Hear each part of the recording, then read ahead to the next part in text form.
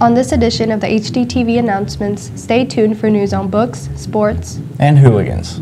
The news starts now.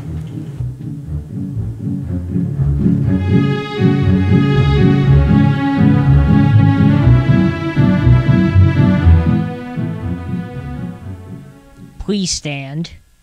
I pledge allegiance to the flag of the United States of America and to the republic for which it stands, one nation, under God, indivisible, with liberty and justice for all.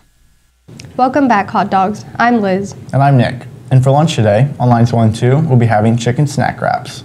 Line 3, barbecue chicken on a bun. Line 4, Philly beef and Wild Mike's pizza. And line 5, you guessed it, closed. A happy birthday goes out to Tristan Ferguson, Diana Garcia, and Uriel Valdez. In sports action, the girls' varsity tennis team traveled to McCutcheon yesterday, defeating them by a score of 5-0. With the win, the Dogs are now 17-5 on the season. Their next match will be this Thursday when they take on Western Boone in sectional action. Sectionals will be held at the Frankfort High School tennis courts this year, so make sure to show up and support the team. The Hot Dog varsity softball team squared off against Tri-West, following by a score of 5-1. Avery Drew, Morgan Dean, and Chloe Roberts each had one hit for the Dogs. Avery Drew also took the loss for the team, pitching 7 innings, allowing 11 hits, 5 runs, and striking out 4. The JV softball team also lost to Tri-West by a score of 16-1. Both teams are back in action tonight at Tri-West and at home tomorrow against Hamilton Heights. There will be a cross-country meeting for anyone interested in participating next fall. The meeting will be tomorrow at 2:50 in room 403.